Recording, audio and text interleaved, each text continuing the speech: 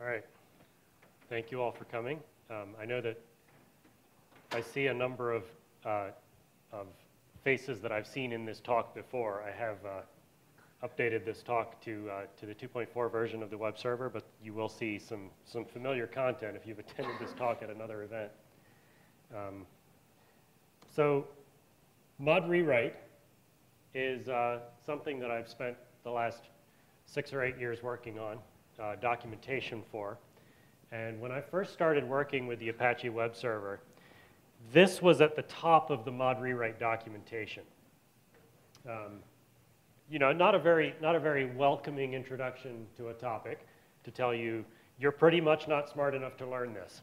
And it also said at the top of the documentation that a quote from another person who is one of the most brilliant people I know, Brian Bellendorf. The quote was something along the lines of, mod rewrite is as powerful as sendmail and about as easy to configure as sendmail. So with that introduction, you know, you go through the documentation. It was pretty awful. But I started working on the mod rewrite documentation with a goal of removing some of the magic from mod rewrite. Because if you look anywhere else on the web for information about mod rewrite, other than the official documentation, you'll find a lot of recipes that are illegible and wrong and provide really bad advice.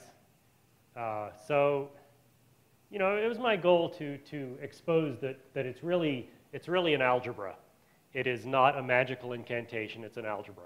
And so understanding the algebraic notation behind it really simplifies it. There is only one book on the market about mod rewrite. So if you want to learn more about mod rewrite, I would encourage you to look up this wonderful book. And, but there's another book that I would recommend that you look at, and that is Jeffrey Friedel's book, Mastering Regular Expressions. And this is, it's really a great book. He's really great at helping you understand how the regular expression engine works and how it analyzes a pattern. And when you understand that, then the way that you write your own regular expression starts to make a lot more sense. And you can also read other people's regular expressions much more coherently.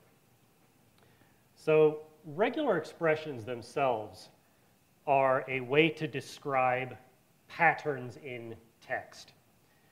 And you start with a small vocabulary and you work up. And that's my approach in this talk, is to give you a small vocabulary. And then, you know, we'll ignore some of the more complicated stuff because you're not going to use it until you get more advanced. And we'll introduce that as the talk goes on.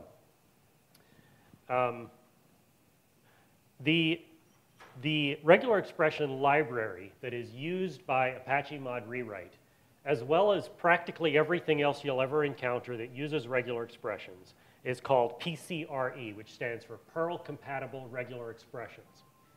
And Perl itself uses this regular expression language, and it builds on earlier definitions of regular expressions, and it adds a lot of the quirkiness of the Perl language itself. So it can match pretty much any pattern of text you might ever encounter. There are some things that you won't do within the Apache mod rewrite context because you're matching typically URLs rather than arbitrary binary data, for example. And so we've got kind of a slimmed down vocabulary that I'll be introducing to you. The first few times I gave this talk, I was worried that I was starting a little bit below everyone's level, and if that's where I am, I apologize. But what I've found in my years working with mod rewrite is that people don't find mod rewrite difficult. What they find difficult is regular expressions. So let's jump in here. This is the first piece of vocabulary that I want to introduce to you, and it is the dot. And that matches any character. And you will see this occurring in mod rewrite expressions all over the place. It just means match anything. If you want to match a literal dot character, you escape it with a backslash in front of it, And that is standard syntax across mod rewrite. You escape things if you want them to be literal rather than using their special meaning.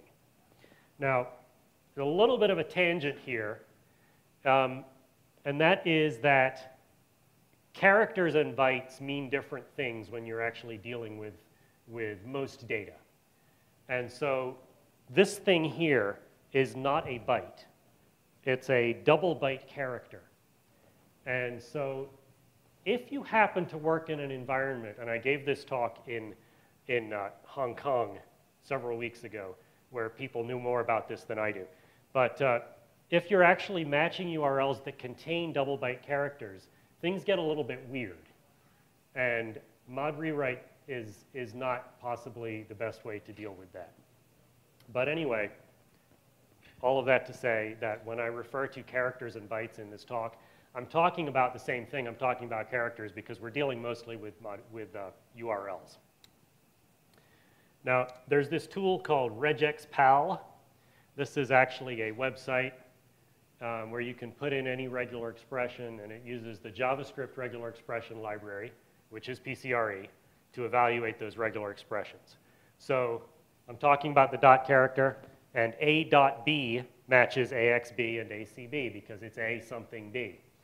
But it's critical to keep in your mind every single time you write a regular expression that regular expressions are substring matches, not full string matches. And so A.B matches Precambrian because it contains A something B in the middle of it. Okay? And if you forget that, then you may find your regular expression matching things that you didn't intend. And you'll see some examples of that later on in the talk. Now, the next pieces of vocabulary I want to show you are what I call repetition characters. And there's 3 of them, plus, asterisks or star, and a question mark. And if you consider the dot to be an atom, these turn atoms into molecules, which you can then use to build more complicated chemicals. Okay? So A plus means one or more of the something. And so it matches a single occurrence of A. It also matches multiple occurrences of A.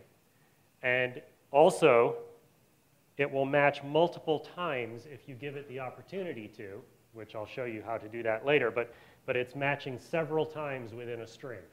Another important thing to keep in your mind as you craft regular expressions, that you're not necessarily just matching one, or even necessarily matching the first. You might end up matching the last one if you're not specific enough. The star matches 0 or more and is one of the most misused characters if you look at bad advice mod rewrite websites. I think that's badadvicemodrewrite.com. And so it matches anything that has an A in it, but it also matches the word fish because that contains 0 A's, right? So A star, in fact, matches every string, including the empty string.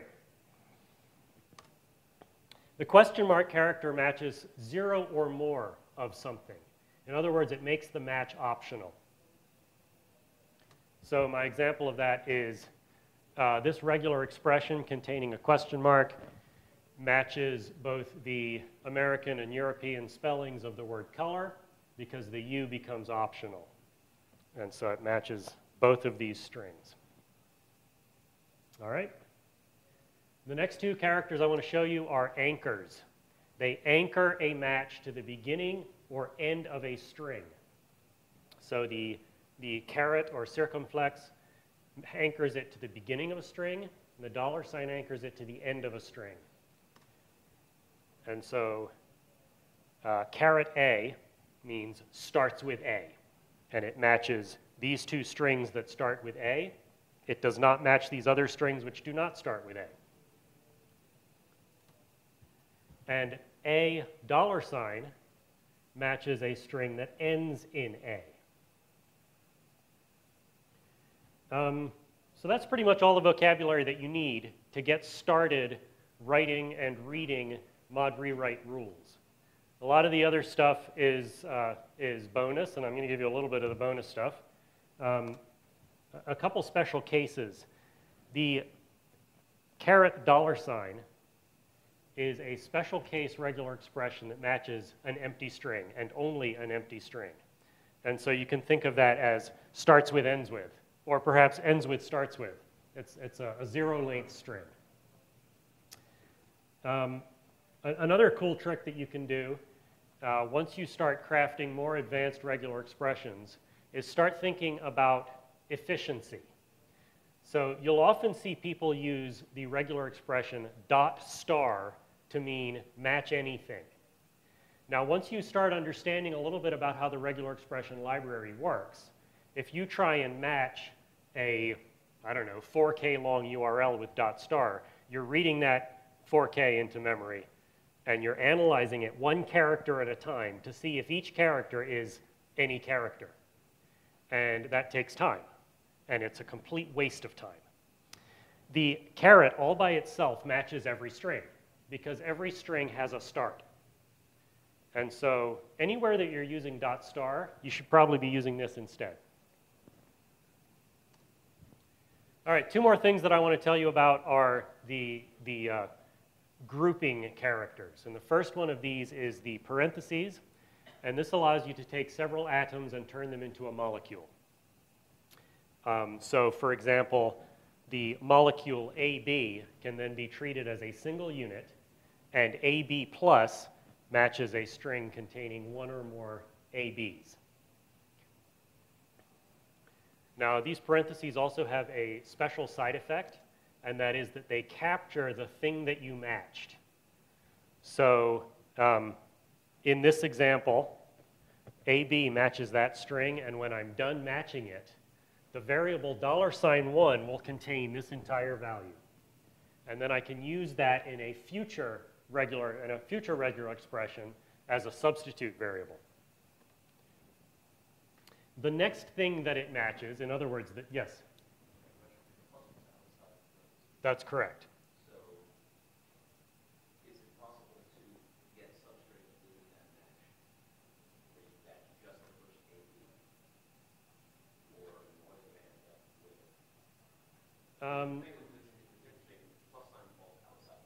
yeah, so it makes the capture the thing that's repeated, and you want to just capture the first one.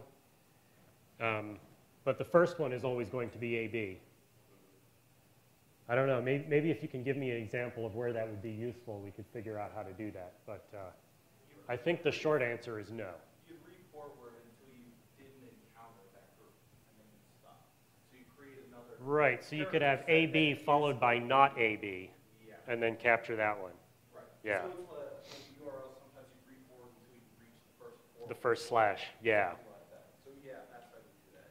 Yeah, and I'll show you how to do a not in a second. So yeah, I guess you could do that, yeah.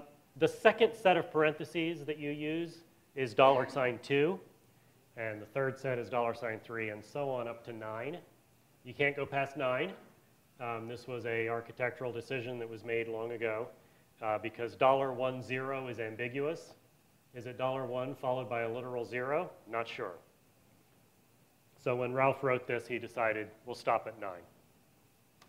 The second set of containing braces is the square braces, and this is something that defines a character class. And a character class means match one or more of these things. So the character class OAU matches O or A or U, but only one of them. So it matches these three words that are C something T. It does not match coat, which contains two of those characters, because that's not what I said. Of course, I could put a plus after this if I wanted to match that.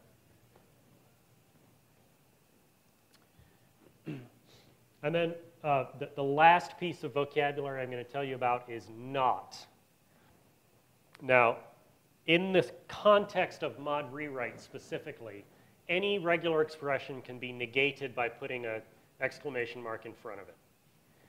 As you use regular expressions in other languages, they have different notation for this. So, you know, like in Perl, you'd use a different notation to say, I don't want to match this regular expression. But in mod rewrite, it's a bang, or an exclamation mark. a character class is negated with a caret sign as the first character of the character class. So this is an example where a particular character means different things based on context, and that can confuse some regular expression beginners, but this is always the first character of a character class. All right, everyone with me so far? Any questions? So, mod rewrite uses the regular expression library to match things in URLs and then do something to the request as a result. And lots of other side effects that you can have here. So the first directive that we want to talk about is rewrite rule. And rewrite rule says, rewrite rule pattern target. And this means if it matches the pattern, now that italic doesn't show up very well, does there? Anyway, if the URL matches the pattern, then we want to do this thing instead.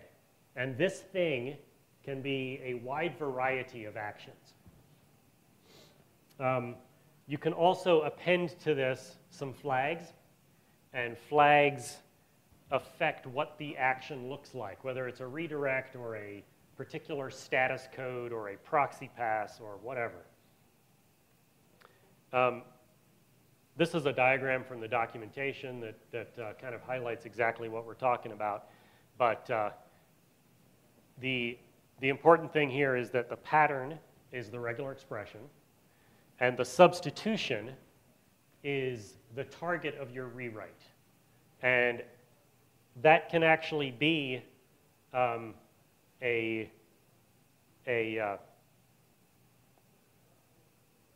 full file path on your file system if you want to rewrite to something that's on local disk.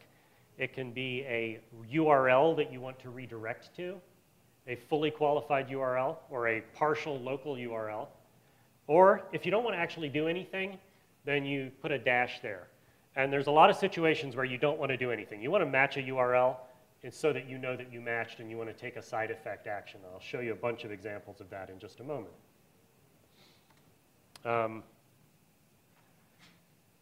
The pattern is applied to everything after http://hostname. So everything starting with the first slash after the hostname is what mod rewrite can consider. So the hostname is not part of what rewrite rule has a chance to look at, nor is the protocol. And this will vary based on context, as I'll show you a little bit later. And as I said, the target is what you want to do instead. So here's a simple example. I have a regular expression here that says, starts with /images/, and then there's something, a dot star in parentheses, and that's followed by a literal .jpg. In other words, anytime somebody requests a JPEG file in the images directory, I want to trigger this action. And the action is rewrite that to the pics directory, $1, which is what matched here, .gif. And I'm appending an R flag, which means redirect it with a status of 301 in this case. Now, if you think back to something I said a moment ago, there's a pretty good chance that I'm misusing .star here. Because if something is in a subdirectory of the images directory, I might want to treat it differently. So that's something that you need to think about when you're writing a regular expression like this. Think through what possible things it can match. And always err on the side of being too stingy rather than too generous. .star is usually too generous because it is what's called greedy. It gobbles up as much as it possibly can. Now the flags, there's lots of flags that modify the behavior of the rewrite rule directive. If you don't have any flags, then it treats the target as an absolute file path.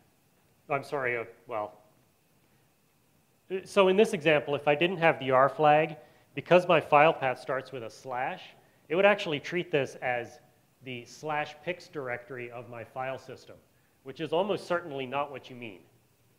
So the default behavior of mod rewrite is perhaps a little bit unintuitive and causes people to do some unfortunate things. But let me talk about some of the flags here. The R flag is one of the ones that you'll use most commonly. It issues a redirect, which means that the client, the browser, will actually notice that something changed. They'll see the URL change in their browser address bar. You can optionally send a specific status code. So in the example here, I've got an R equals 302, which is a temporary redirect. And in the second one, I've got an R equals 301, which is a permanent redirect. And if you want to get really tricky, you can actually put any valid HTTP status code there. So you can say R equals 404 and return a not found status code to the browser.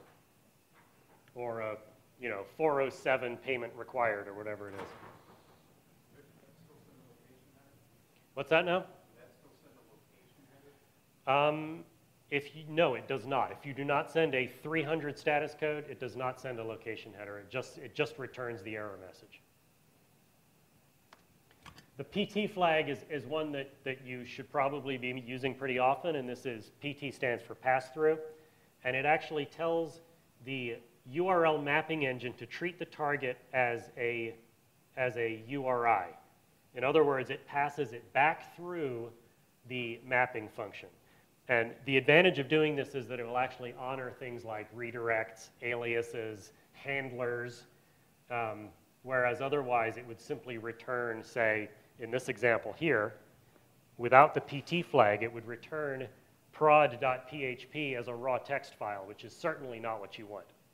But by using the PT flag, it passes it back through the mod PHP handler to process it.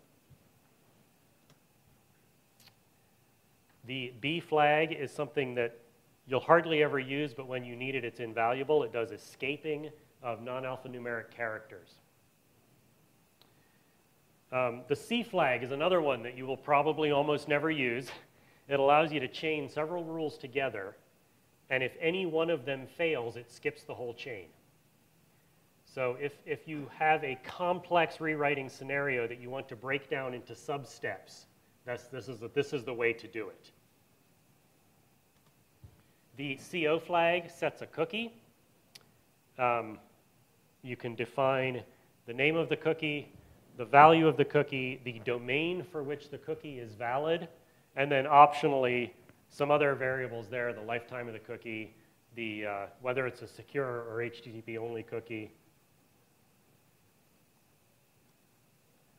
DPI is a new in 2.4 flag, which allows you to discard the path info variable. And this is another thing that it's hard to come up with examples of why you would want to do this, but it's something that people ask on IRC on a regular basis because they have something in the URL that is affecting the outcome of their back-end process, and they want to discard that as part of the rewrite. Mod rewrite, by default, leaves that path info unmodified with whatever other rewrites you're doing along the way. env allows you to set an environment variable, and here's the first example of where you're using something purely for its side effect. Actually, I guess the cookie one, you're kind of doing that too. But anyway, let me show you this here. So I've got a rewrite rule that matches any requests for an image file. And the target of the rewrite rule is a dash, which means don't rewrite it. I don't want you to modify the request. I just want the side effect, which is I'm going to set an environment variable. And in this particular case, I'm doing that so that I can have a log directive that looks for that environment variable. And so I've got a log directive that says, here's my access log, and don't log anything that's an image, because I don't really care about that. When I'm doing statistical analysis of visits to my website, the images are kind of superfluous to that. So let's just leave them out of the log file. The F flag returns a 403 forbidden response to a request that matches.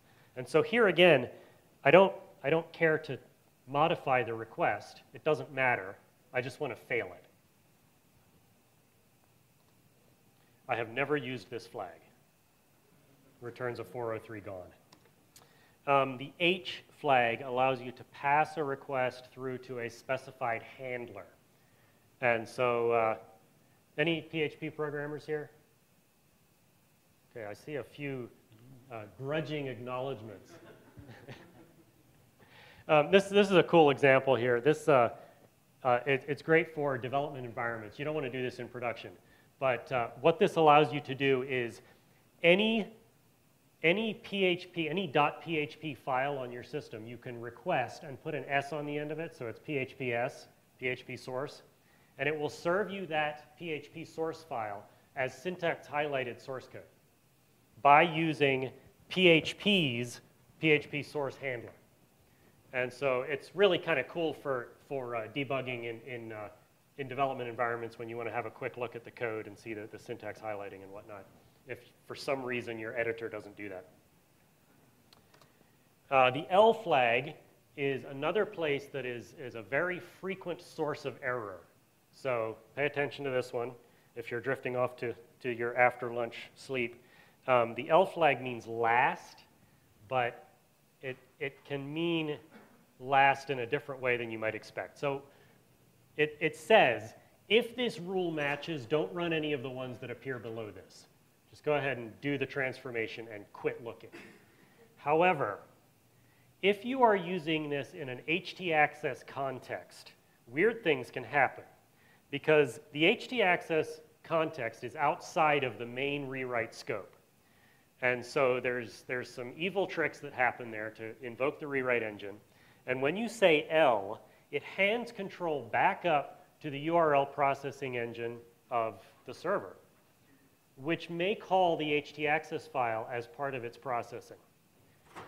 And so you got to be really careful in htaccess context particularly to use ways to avoid looping, because otherwise you're running the same rule again and again indefinitely until Apache says, hey, that's too many times, I'm going to give up, which is usually, what's the default these days?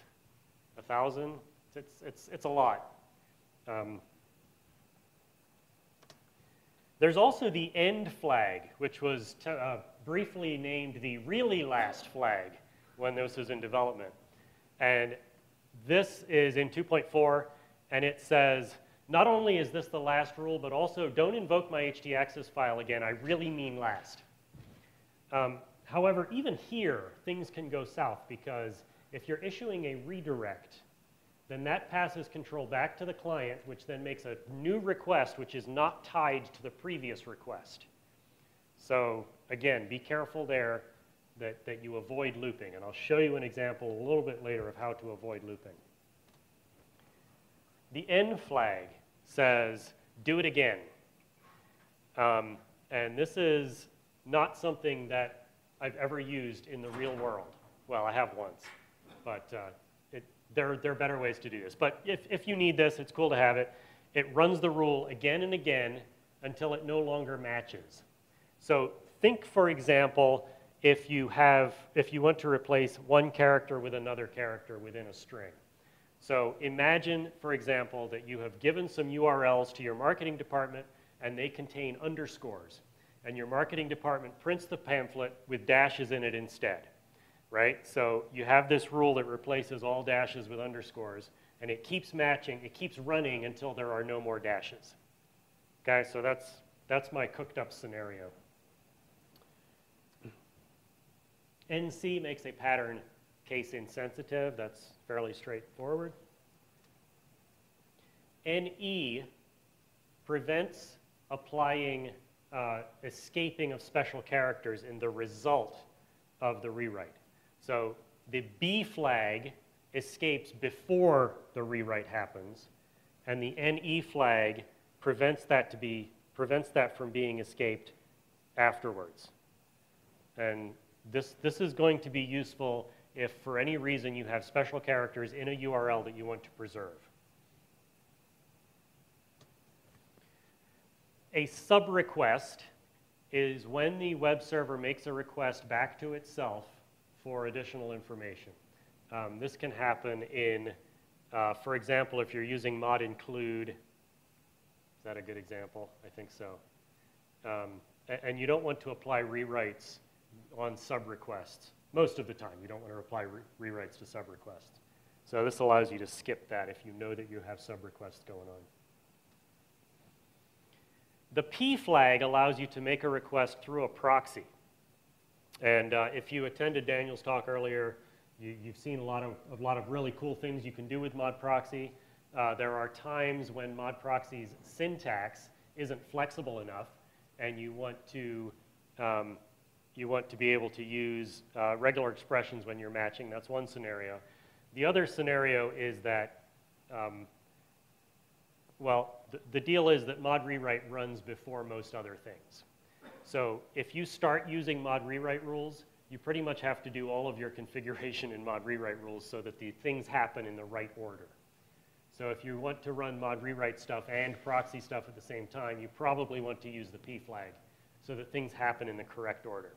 So in this case, I'm proxying any request for an image through to a back-end image server, for example. The query string is everything in a URL after a question mark. It's how you pass additional information, arguments to something. QSA says, keep my existing query string even if I give you a new query string. So in my example here, I am passing additional information in a query string to something on the back end. But if I already had a query string coming in, I want to preserve that. If order matters, for example, if you're trying to modify an existing query string argument, it's important to remember that this is query string append, which means whatever you did here comes first, and the original query string gets put afterwards. And so you need to be aware of that at your application layer so that you can take advantage of the new argument rather than the old one. QSD is a flag that came out of people's endless asking of how they can get rid of the query string in URLs and the mistaken belief that it will help their search engine optimization outcomes. I suppose there's probably useful uses of this as well, but if you want to discard a query string entirely instead of just ignoring it, that's what you do. This is kind of a cool flag. This is the go-to function of mod rewrite. This allows you to skip rewrite rules. If one matches, then I skip the next however many. So if you're using 2.4, you should be using the if directive instead. It's just a lot easier to read. It's a lot easier to troubleshoot. You don't have to modify the argument to the S flag when you add another rewrite rule. It just works. But there are cases where this is useful. And what I have here is S equals 2 saying skip these next two rules if my rewrite condition's passed.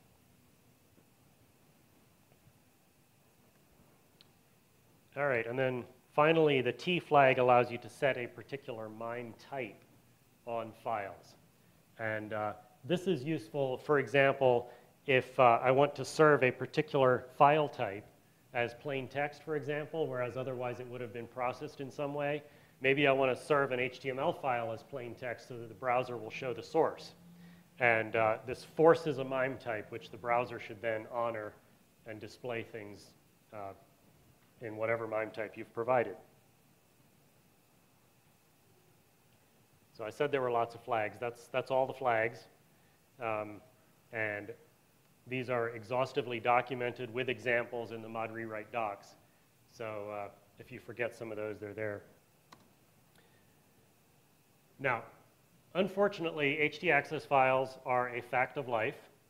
And many of the people that we support on the IRC channel are using rewrite rules in htaccess files due to whatever limitations they have in their environment.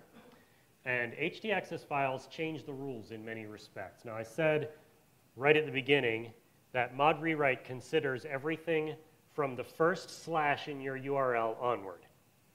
This is not true in htaccess files, and this is a source of much confusion and errors in htaccess files. So consider these three examples. This is a rewrite rule in my main server configuration, and I'm looking for files that are contained in the images directory. And so I start with /images. However, if I have an htaccess file in the root of my server, in my document directory, that initial slash disappears. And what is presented to mod rewrite is everything after the directory path, which is in this case just a slash. And if I have an htaccess file in the images directory, the entire /images/ disappears from what mod rewrite gets to consider. The rewrite base directive is, it allows you to ensure that the target of your rewrite has the correct file base on it. So if you watch the rewrite log, and I'll show you a little bit about logging in a moment, if you watch the rewrite log processing this block, the first thing that it'll do is it'll say removing /images/ from the pattern that we're going to match. And then when it's done, you'll see it adding it back on using the rewrite base. And setting the rewrite base explicitly is not always required, but it's good practice because it keeps your own sanity. There are many situations in which the thing that's stuck back on the URL once you're done isn't what you expect. And these are things where, for example, you're in an aliased directory or a symlinked directory. And if you're not the sysadmin, you may not actually know that. And so I do recommend that you use rewrite base religiously because it just helps you think through what's actually happening. The next directive I want to talk about is the rewrite condition. Rewrite rule can only consider your request URI. Rewrite condition can consider everything else. And so the rewrite condition syntax looks like this. It looks very much like the rewrite rule syntax. I've got a test string, and I've got a condition, and I've got flags. The test string is the variable which I wish to consider. And this can be a literal string, or it can be any server variable, any variable that the HTTP process has access to. Request variables, environment variables, I stick that in there. And then the condition is a something. And it can be a regular expression, it can be a literal string, or it can be a file path test, like does this file path exist, for example. So here's a couple examples.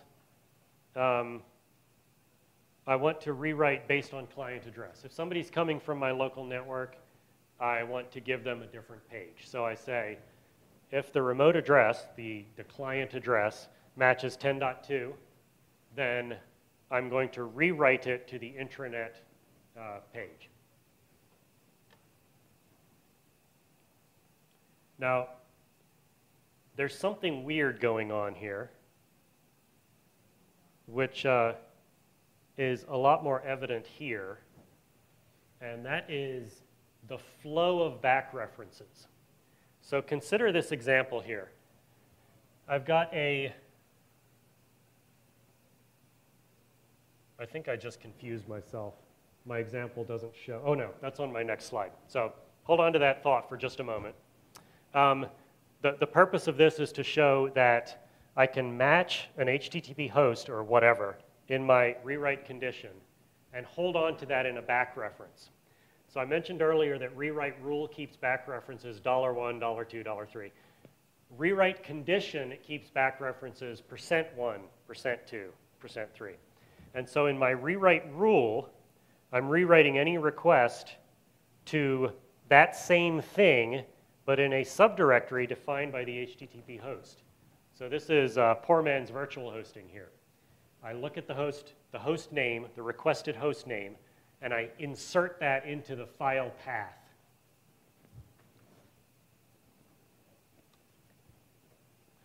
But here's a slightly more elaborate example where some weird things go on. I have a rewrite condition, and the rewrite condition contains a back reference which appears to have not been defined yet. So when you look at rewrite condition and rewrite rule, it's important to know how the web server itself looks at them, because it's not looking at them the same way that you are. When it encounters a block of rewrite directives, it skips the rewrite conditions and goes straight to the rewrite rule. If the rewrite rule matches, then it says it's worth my time looking at the conditions, rather than the other way around. And the weird side effect here is that this back reference is actually defined when I look at the rewrite condition. Did that make sense? Okay, I don't see anybody shaking their heads. So, look at this slide later and mull through it, but always remember that the rewrite conditions are never even considered unless the rewrite rule matches. Now, another side effect of that is that you want to remember that when you're writing rules for the sake of efficiency, because it doesn't matter if you have a million rewrite conditions here. If the rewrite rule doesn't match, they'll always be ignored. So you want to eliminate, you want to run things in the order that fails fastest. So you want to put your condition here that will eliminate the need to run the rewrite conditions. If that makes sense. All right, in the rewrite condition, there's a couple things that you can do. You'll see this example lots. Anybody here run WordPress on your website? Yeah, I see a few. So this is the standard htaccess file from WordPress. And it says the following. Well, actually, it's not, but it's similar to the default htaccess file. It says, if this file does not exist, and if this directory does not exist, then send the request, any request, this is just remember this matches anything, send that request to index.php. This should say rewrite con, yeah, that's right.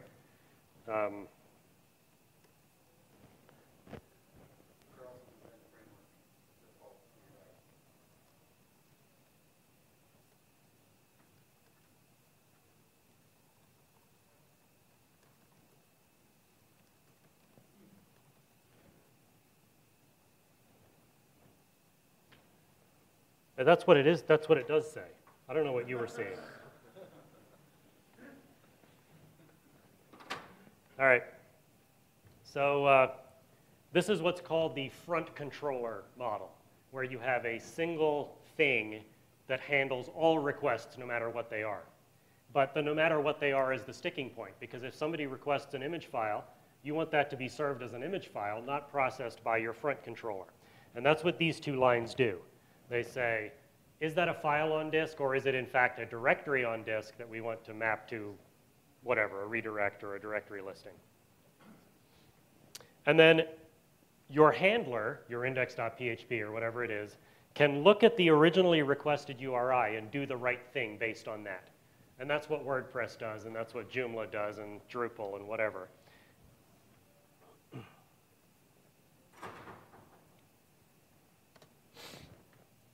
There's a number of other file test operators, by the way. The -s is this a non-zero file, a non-zero size file? -u is a cool one that says, is this a valid URL? In other words, it goes through and it evaluates redirects and aliases and handlers and whatever, and says, is this going to return a 404, or is this valid? And because that involves a sub request, it can be very slow. So, I'm running out of time. There's also the LA-U, which look ahead, and this allows you to investigate variables that aren't in fact set yet. And the most common example of this is remote user. Authentication happens after mod rewrite. And if you think about the flow, that makes sense because we want to authenticate the target, not the original URL. But if we look ahead, we can figure out what the username is and then do a rewrite based on that. This is also kind of slow. Now, I am running out of time, so I want to cover two things really fast. One is that I can now use expressions in the rewrite condition, and those of you that attended my talk earlier today, which is most of you, have already seen this. The other is that there is a directive called rewrite map, and rewrite map allows you to do things that are too complicated, too cumbersome to do in a simple one-line rewrite rule. And so you can call out to something else, and that something else can be a simple text file that has one-to-one mapping, or it can be a script, it can be a database query, it can be a variety of different things. So here's an example of using rewrite map against a plain text file. And the plain text file is a one-to-one mapping, which matches a string that you want to appear in your URL to a product ID. And there are a number of other map types, as I mentioned. So, that being said, the only other major topic in here is logging. And since I am out of time, I'm going to skip to the end here and show you where my slides are for those of you that missed it, and give a few moments for questions. You know what? I almost was out of content. These are the bonus slides. Logging, there is a rewrite log directive in 2.2 and earlier. In 2.4 and later, that is subsumed into the log level directive, and log level now allows you to set a logging level per module. So I have a warn, which looks like warm in this font, but that is warn. And then I say on rewrite, I want to set a trace 6 level. And I don't have an elaborate example of logging, I just have that. So I'd be glad to show you more afterwards. All of these slides are on my website, and they are also on GitHub. If you want to submit patches to them or see how this develops over the next few events. And if anybody has any questions, please speak up. I will warn you that my hearing aid battery just died, so speak loudly. Yes? I will admit, sadly, I have not read your book. Few people have. But I'm curious, you may cover it in there, and I haven't seen anyone present on it, cover this topic in particular, but it's bitten us a couple of times. The fact that in mod rewrite, slashes aren't full less. So, for example, if you map /images /.star.jpg, and particularly if you're trying to forbid something, for example, Yes. you may not get the results you want without doing a /plus. So it's kind of become our standard process that every time we put a slash in a regular expression, it's always /plus, because someone can bypass the rewrite rule just by going By putting multiple slashes in a row. Yeah. And I've never seen anyone talk about that, and I was curious if you come across that, or Well, I would suggest a different solution to that, and that is to use mod security. And mod security is, if you're not familiar with it, anyone that's not familiar with it should become familiar with it and use it. And one of the many things that mod security does, just out of the box without any configuration, is exactly that. It collapses multiple slashes. And it does a number of other things like disallow ... in URLs, just as a standard part of turning it on, even before you use any security rules. So that's what I'd recommend there. But,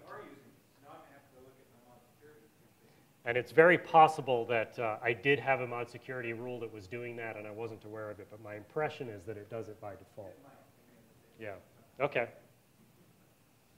Any other questions? I have 2 seconds left. Okay, time's up. Thank you very much.